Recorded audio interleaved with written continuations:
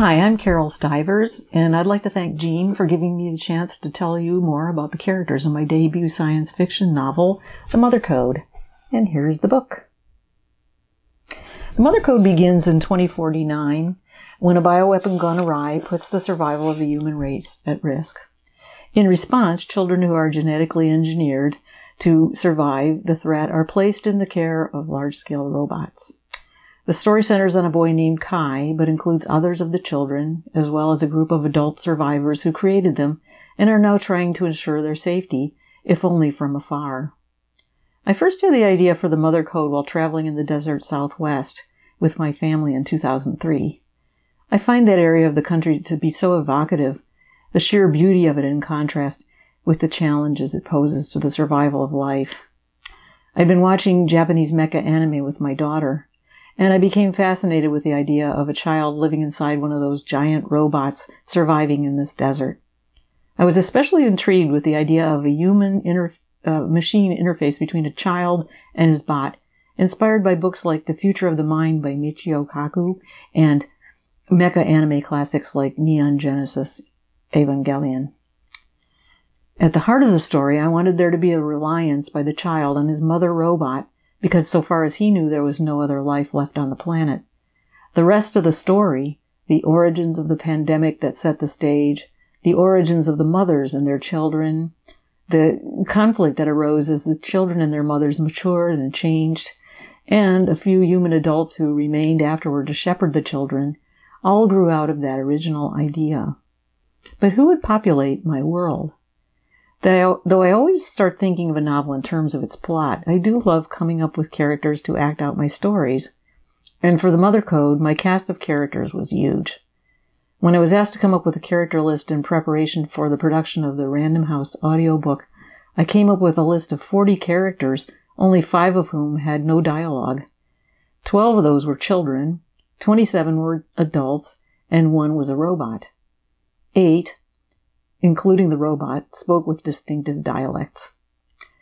Like many writers, I typically base my characters on people I have met, or on amalgams of those people. But when I was approached by Hollywood about adapting the Mother Code, I got to fantasizing about who might play my characters on screen. In the end, I even used some of those ideas to flesh out my characters during final edits. So just for fun, I'd like to play a game with casting as I introduce you to the pivotal characters of the Mother Code. First off is Rose McBride, played in my mind by Bryce Dallas Howard. Rose is a computer programmer / psychologist / army captain who's put in charge of a project to program robots capable of mothering human children. She's the one who invents the Mother Code, a code fed into each of the mother robots that allows them to emulate the human mother of the child they carry. Here's an excerpt from the book in Rose's voice. May 2052. In the late afternoon gloom of her Presidio office, Rose McBride sat back, massaging her temples with her fingertips. New dawn. At times, she wished she'd never heard of it, because hearing of it meant knowing everything else. In one way or another, she'd been involved with this project since December of '49, but she'd been on the outside with no possibility of seeing in. Over a year spent tracking mysterious microbes, followed by 9 months negotiating the relocation of the non-government occupants of the Presidio, hadn't prepared her for the truth she'd learned at that first Los Alamos meeting 6 months ago. She'd learned that human life on Earth was facing annihilation. She'd learned that it would be her job to imagine what would happen afterward. And she learned that if her projections about the inexorable spread of infected archaebacteria were true, this would be her final mission. The proper way to train military robots to care for newborns in a post-apocalyptic world hadn't been part of the course curriculum at Princeton.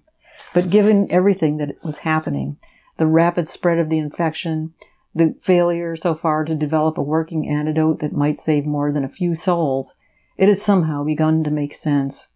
She had to admit it. The robotic option had to be considered. And Rick Blevins had been right in choosing her to develop the program, for she couldn't stop thinking about it, imagining it. She called it the Mother Code, a computer code meant to embody the very essence of motherhood.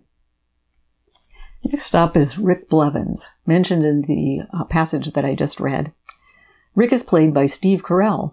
Not the naive Steve Carell from The 40-Year-Old Virgin, or the daffy self-absorbed nerd that he plays in The Office. More like the Steve Carell from Space Force, but with the tortured, opinionated edge of his character in The Morning Show. Rick is a former Special Forces man, now an injured Army colonel, relegated to a desk job. He gives the thumbs down to a plan to use a novel bioweapon in the deserts of Afghanistan, only to find out later that the weapon has already been deployed, and it will be his responsibility to clean up the mess. So here's a passage in Rick's point of view. Rick Blevins powered up his computer and settled into his chair. As he waited for his secure length to boot up, he ran the palm of his hand down the length of his thigh, massaging the place just above the knee where the prosthesis joined what remained of his right leg. He winced. The adjustment to this new device was proving difficult. Like his old one, the bulk of the new prosthesis was covered with a synthetic mesh that stiffened and softened as he moved, mirroring the softness or stiffness of the tissues in his upper thigh. Its bionic muscles were controlled via the same electrodes connected to his own nerve tissue. But this new appendage, built for better mobility, seemed to have a mind of its own. When he snapped it into place each morning, tiny pinpricks of energy surged upward through his spine, a force like something alien. He stared out the window. The weather wasn't helping. The previous night's freezing rain had painted the concrete facade of the Pentagon with a thin layer of frost. Running his hand over his scalp, he felt the stiff growth of his thick brown hair. He needed a cut. He was startled by the buzz of the intercom at his lapel. "We need you down here," came a clipped male voice. Down here was General Blankenship's basement office. Rick gulped coffee from his thermocup and straightened his tie. He was pretty sure he knew what this was about. A month prior, he'd been summoned for comment on a biowarfare project at Fort Detrick. The project was called Tabula Rasa, a moniker that was frightening enough. But as he'd rescanned the section labeled Expected Impact, he'd felt his heart skip a beat. Rather than offering the expected rubber stamp on the program, he'd fired off a salvo advising its cancellation. Sending uncharacterized bioweapons out into the world, even to the most remote parts of the world, was crazy. But now, he was sure the vehemence of his response hadn't gone unnoticed. No doubt Blankenship had been dissatisfied. As he caught the elevator and traveled the 3 floors down, he steeled himself for the inevitable reprimand. Next we have James Said, played in my mind by the spectacular Riz Ahmed. James is a middle-aged cell biologist. He was raised in a secular household by his Pakistani parents in Bakersfield, California, and he pronounces his own name said, as in he said, she said. All he wants out of life is to climb the academic ladder to success, until one day he gets a call from his government. And here's a segment in James's point of view. Urgent, confidential, Department of Defense. Dr. Said, request your presence at a conference to be held at CIA headquarters, Langley, VA. December 20, 2049, 1100 hours. Top priority. Transportation will be provided.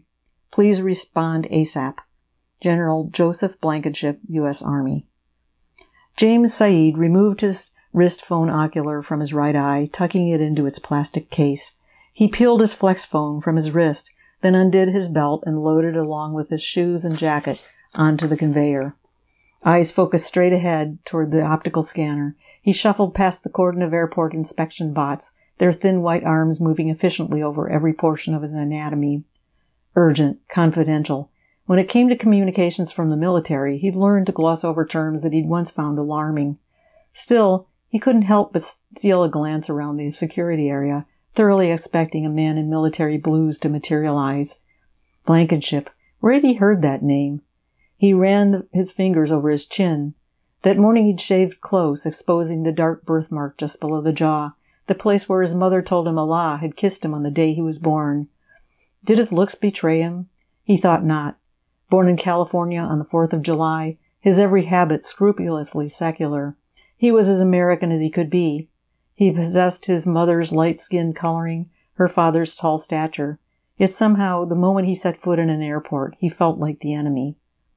As the last of the bots offered him a green light, he gathered up his belongings, then pressed his thumb to the keyboard on the door leading out to the gates. In the bright light and bustle of the concourse, he slid the ocular back into his eye and secured the phone on his wrist. Blinking 3 times to reconnect the 2 devices, he pressed reply on the phone's control panel and murmured into it, "Flying to California for the holidays. Must reschedule after January 5. Please provide agenda." In line at the coffee stand, he refreshed his phone feed. He smiled at the sight of his mother's name. "The harvest is in. We are ready for the new year. When will you arrive?" Swiping the phone's small screen with a long index finger, he located his airline reservation and tacked it onto a reply. "See attached," he dictated. "Tell Dad not to worry about picking me up. I'll catch an autocab. Can't wait to see you."